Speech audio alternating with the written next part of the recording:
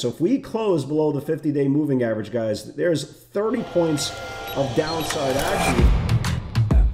Welcome to AccessATrader, the #1 community for those who are committed to taking control of their trading in order to achieve success, profitability, and longevity.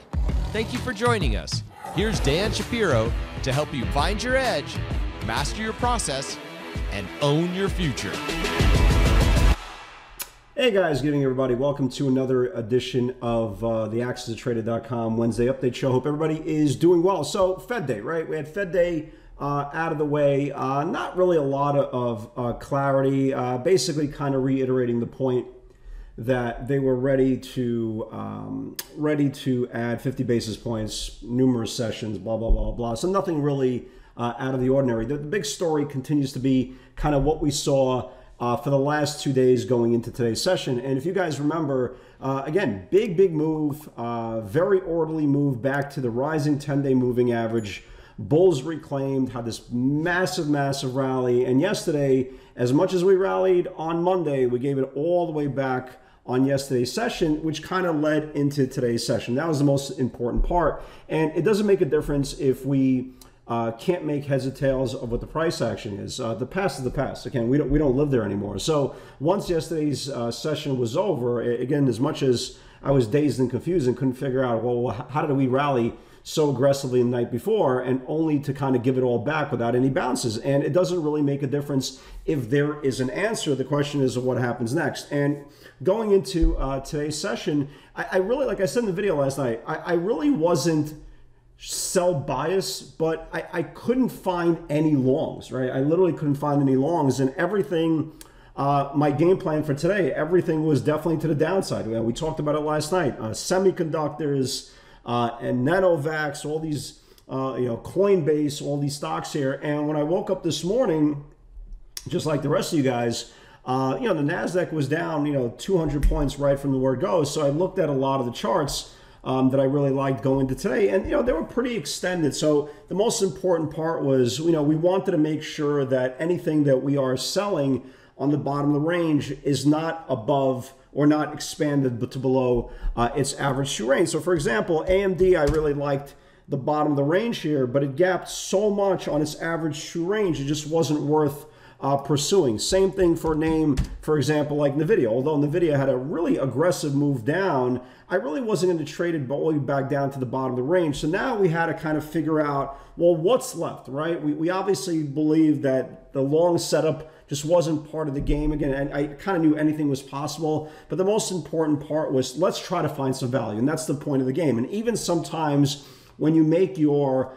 actionable list for the next day, depending on when the futures do it, depending how aggressive they go in that direction, sometimes you could be right in your thesis of, hey, stocks are about to implode. I don't want to use the word implode, but start going lower and still not be able to find good value. And today was kind of an important day, and it really did show it's not how many you trade, it's how many you trade properly. And although I had 6 or 7 ideas that I really liked coming into today, only 3 were left, right? And again, that's the most important part. You're not trying to chase the performance of a symbol that's already over exaggerating his average true range. You're still trying to find the levels that you believe can still go lower based on the average true range. And that's kind of where we led to today. And it turned out to be a pretty good session. Yesterday, as much as confusing it was yesterday, you kind of have a short memory and you kind of bring your attention, your focus to the next day. And it was actually a pretty good day. And obviously the name that everybody loves, nobody more than me,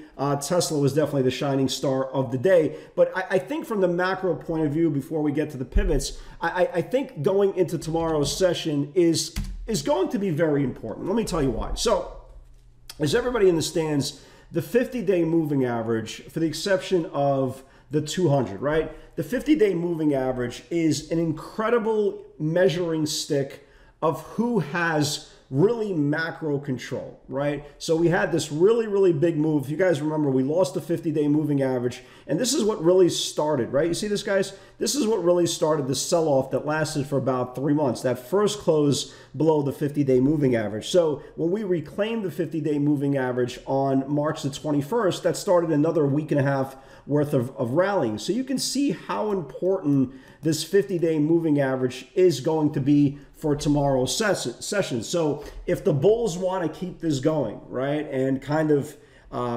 shake things off like Rocky Balboa getting punched in the mouth for 11 rounds and come out swinging for the 12th, if the bulls are going to be very productive tomorrow, any sell-off into the 50-day moving average, they have to defend, okay? They absolutely have to defend. And I do believe the first test of the 50-day moving average will get successfully defended. They always usually do, right?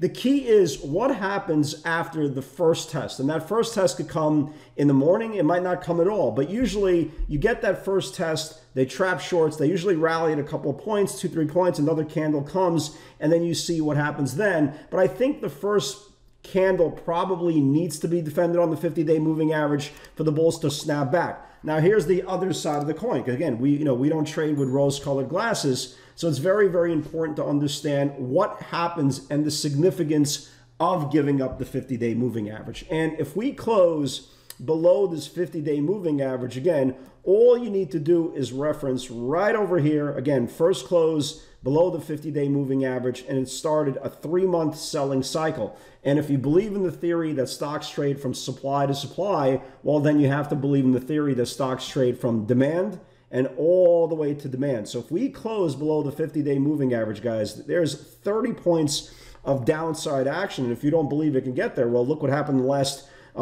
time they lost the 50-day moving average. So yeah, I would say tomorrow's session is probably going to be very, very important. I would like to take a stab, at least the first time around, on the 50-day moving average, and you can either look at it via ETF or you can look at it individual names that are approaching the 50. So for example, I'll give you an example today, like Texas Instruments, right?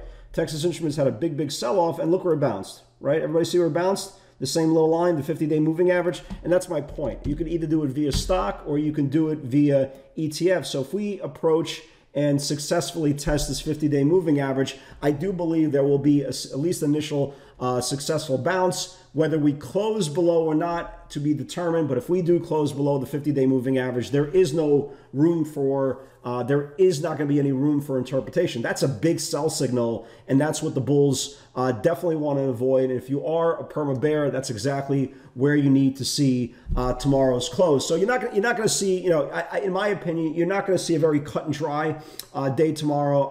I definitely like some shorts for tomorrow. Again, if I didn't like anything to the long side yesterday, I'm sure I'm not going to like anything to the long side tomorrow, at least starting the day. So I'm definitely watching some things to the short side. Let me give you guys some ideas. Let me give you guys some ideas for tomorrow's session. Let me see what I want to share. Yeah, I like this Roblox. I like this Roblox for tomorrow. Again, assuming it confirms, right? It did a good job today holding the bottom of the range here. If Roblox starts losing the bottom of the range, you can see how much room it has. TWLO. The funny thing is I actually liked TWLO a couple of days ago on the long side, and now if it's pretty much the same thing as Roblox. If it starts losing the bottom of the range here, this thing has a lot of room to the downside as well. Names like Nvidia, they could follow through. They could still follow through, going all the way down to the 37 level. I definitely want to keep an eye on Tesla. Tesla was definitely the trade of the day today. Well, again, we'll get to the pivots in a second. But I want to have an open mind tomorrow, because I really do understand how important it is for that test of the 50-day. We can't go higher without successfully testing the 50-day moving average, and we can't go lower, drum roll please, without successfully testing the 50-day moving average. So yeah, it's all about the 50-day. It's all our ability to kind of wait to see what happens with the market next. I've been saying this for years and years and years. We're all idiots, right? We're all idiots. Save the house smart, dialogue and etiquette for somebody else. I've been doing this for 23 years. Nobody knows what this market's going to do. The only thing we could do is prepare via data versus technical analysis and patiently wait for our thesis to get confirmed technically. Other than that, our opinions don't even matter. It means absolutely nothing to hear anybody's thoughts about anything. Stocks are either going to go up or they're going to go down. It's your process that's going to be the determining factor whether they go down properly and orderly via your liking. So that's it. So only 3 pivots today. But again, the most important part was, again, it's not how many you trade, it's how many you trade properly. And oh, by the way, the pivot today that only mattered to me, what really mattered to me, was Tesla. So if you guys remember, Tesla, about a week and a half ago, that started this whole big uptrend, which again, God bless, was awesome. But if you guys remember, Tesla tweeted out, right? This was literally the tweet. I've never seen in 23 years any company ever tweet out and say, hey, by the way, we're thinking about splitting our stock. What do you guys think? Well, it didn't come out like that. I'm just kind of paraphrasing. So my question was, well, what do you think was going to happen for the person, composing this tweet? What do you think was going to happen to the stock when you put this out there in the tweeter sphere, right? They obviously knew what was going on.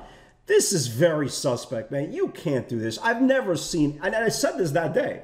Didn't make a difference. I still participated to the upside. But the point is, I've never seen a company ever tweet out, Tesla will ask shareholders to vote for this year's annual meeting to authorize additional shares. I mean, what did you think was going to happen with this tweet? I will not be surprised, and I'm completely speculating here. I will not be surprised if at some point, whether it's this week, next month, 2 months from now, I would not be shocked, if you guys remember going back to this video, I would not be shocked if Tesla comes out with another quote-unquote tweet and saying, well, after further discussion, we don't believe our board of directors at this time will be beneficial to split our shares. I would not be shocked. And I tell you, I've never, and I asked somebody that works in compliance and, basically in compliance, and they said, yeah, this is not a good thing. So we kind of knew that. I was always been suspect. So 1066, if it builds below, can flush. Keep this in mind. This tweet was very shady, very, very shady by the company's Twitter account. They knew what was about to happen, right? So 1066, if it builds below, can flush. This thing was awesome, absolutely awesome. It traded down into the 30s. So 1066 was the whole bottom channel here. You see that, guys? 1066 was the low from April the 1st. And once it took out that April 1st lows, this thing just got absolutely destroyed. I thought it was going to get down to the mid 30s, got down all the way down to 1027. There's a little bit more room to go, but it kind of closed in the middle of the range. But boy, oh boy, just a phenomenal move. Just Tesla, again, if you can show me and you can find me a better stock to trade on both ways, I'll be more than happy to entertain the thought. But an amazing move. NVAX, we talked about this last night. 64.50, if it builds below, can flush. Here was NVAX, right? We talked about it in last night's video. So it took out the 64, went all the way down to 59. Just a phenomenal move. Congratulations for all you guys who caught it.